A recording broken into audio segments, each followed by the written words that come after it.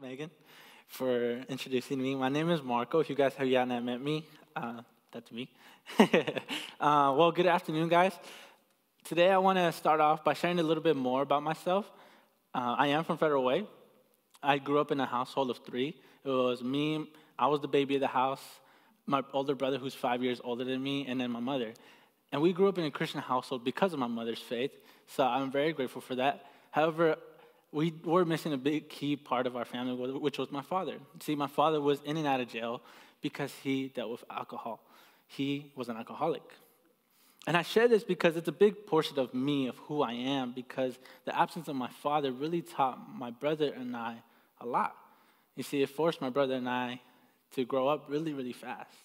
And so I wanted to share this because the actions of my father, because he decided to fall into temptation of alcohol, it cost us a lot. It cost my mother a lot of pain. It cost my brother and I to grow up really fast and almost missed the whole childhood, especially my brother because he was the oldest. He had to take more responsibility. Me as the baby, I was spoiled a little bit here and there, right? And so I wanted to share this because there's a cost to every action that we take. There's a cost to every decision that we have. And so in the passage that I'm reading out of Luke 9. If you have your Bibles, go ahead and open up with me. I'm reading out of Luke 9, verses 18 to 27. And here we find Peter and Jesus and his disciples, all of his disciples, but Peter mainly because he's the highlight of this passage. Peter is the one that recognizes Jesus as the Messiah. So I'm going to go ahead and read to you guys real quick. And I'm going to be reading at verse 18. It says, "One day, Jesus left the crowds to pray alone. Only his disciples were with him, and he asked them, 'Who do the people say I am?' Well, they replied, 'Some say John the Baptist, some say Elijah, and others say that you are one of the ancient prophets risen from the dead.' But then he asked, 'Who do you say that I am?' Peter replied, 'You are the Messiah from God.' Jesus warned his disciples not to tell anyone who he was.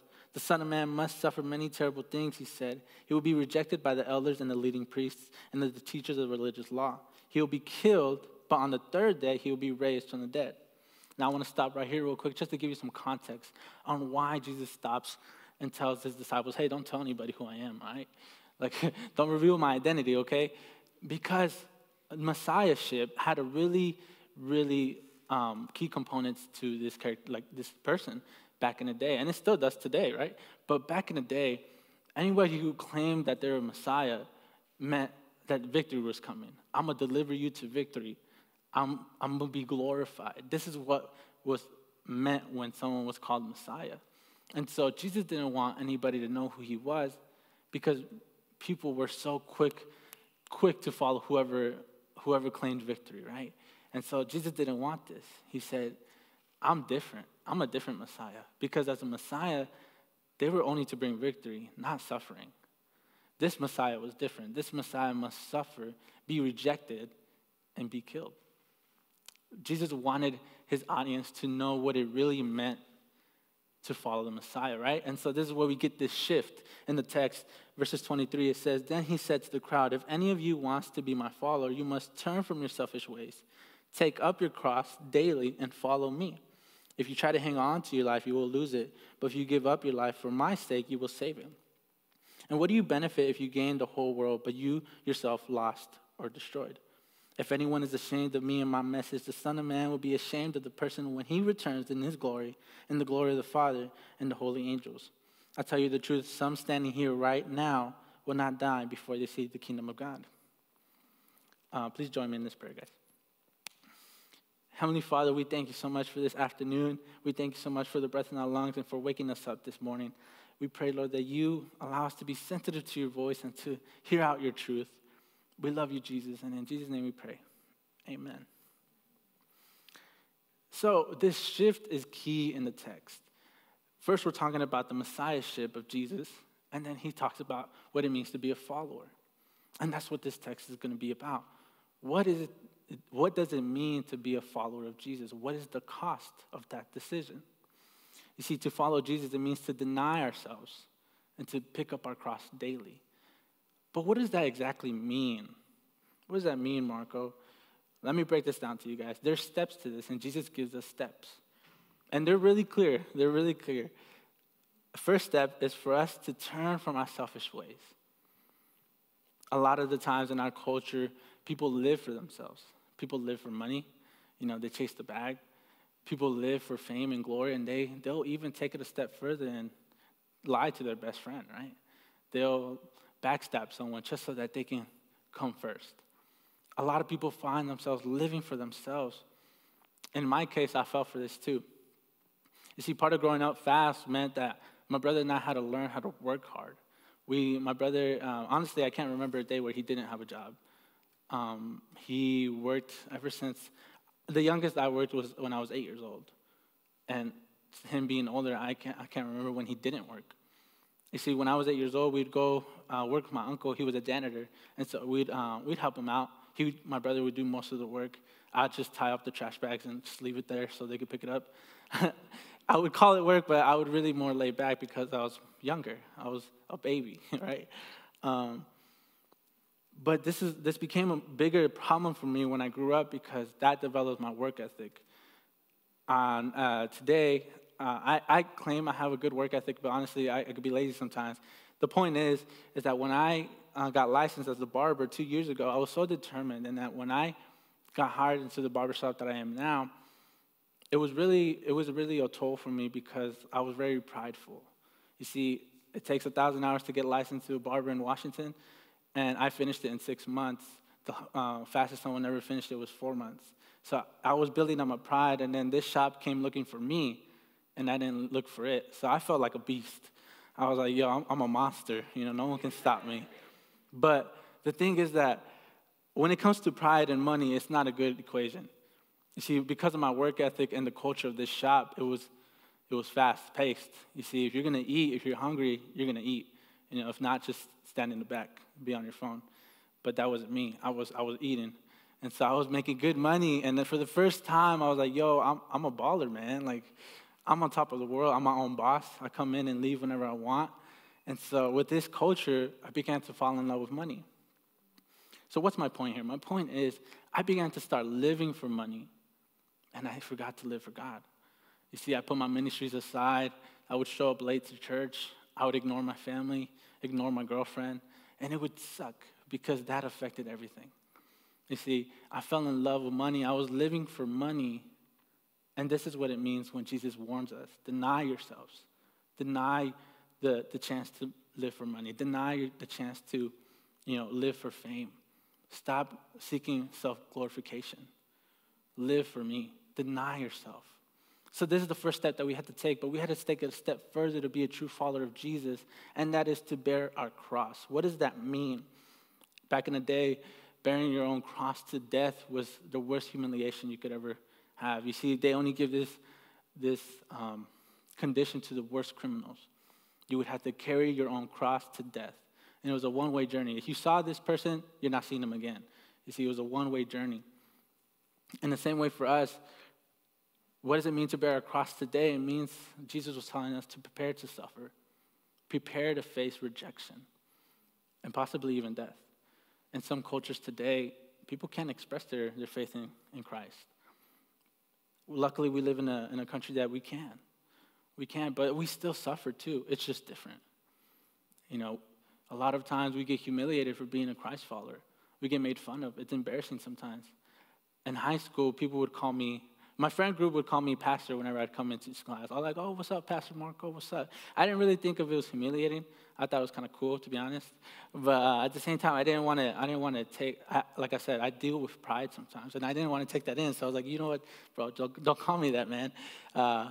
Because I didn't want to, I'm still a regular person, I still make mistakes. But we do have to deny ourselves and bear a cross. To bear a cross means to be prepared to face rejection. See, that wasn't humiliating for me. Humiliating for me was when I had to deny the fact that I could make money, and I had to humble myself and say, you know what, God, I miss you.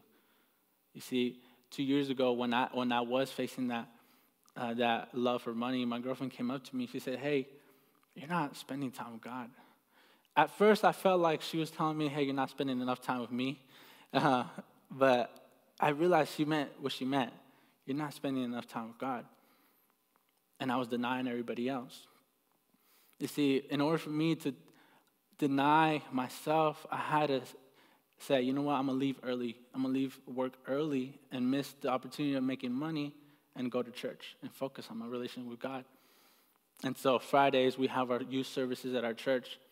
And I had to, Friday is a big day for barbers or most businesses. But Friday for us, you're making bank. You know, if you're working hard, you're making bank. And so I had to deny that. I said, you know what, I'm going to leave early and I'm going to go to church because I need to.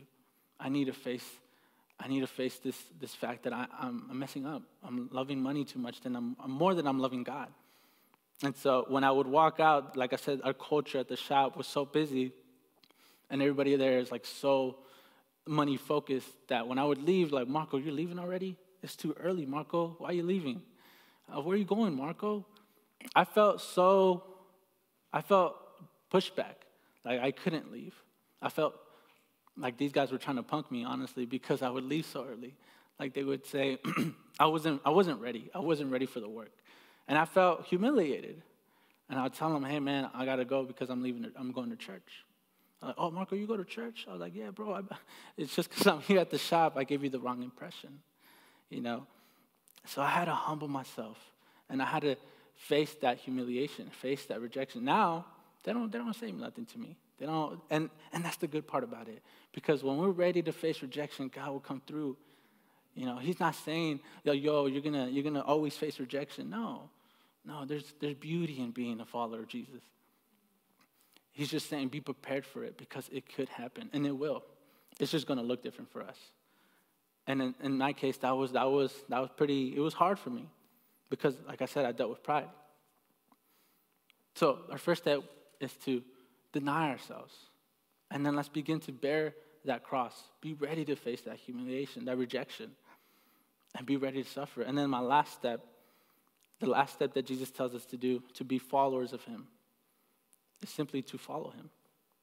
You see, some people think this is too simple. Like, oh, if you want to be a follower of Christ, just follow him. Yeah, of course. You see, sometimes it gets over our head and we forget about it. A lot of times we think that as Christians, it's a one-way stop. It's a one ticket to heaven. You have this amazing encounter and you get saved. You encounter Jesus, and then sometimes we forget, or sometimes we just get lost in the sauce and we forget what we're supposed to do. But what this means, what Jesus is saying, you'll follow me, it's a commitment. It's an everyday commitment.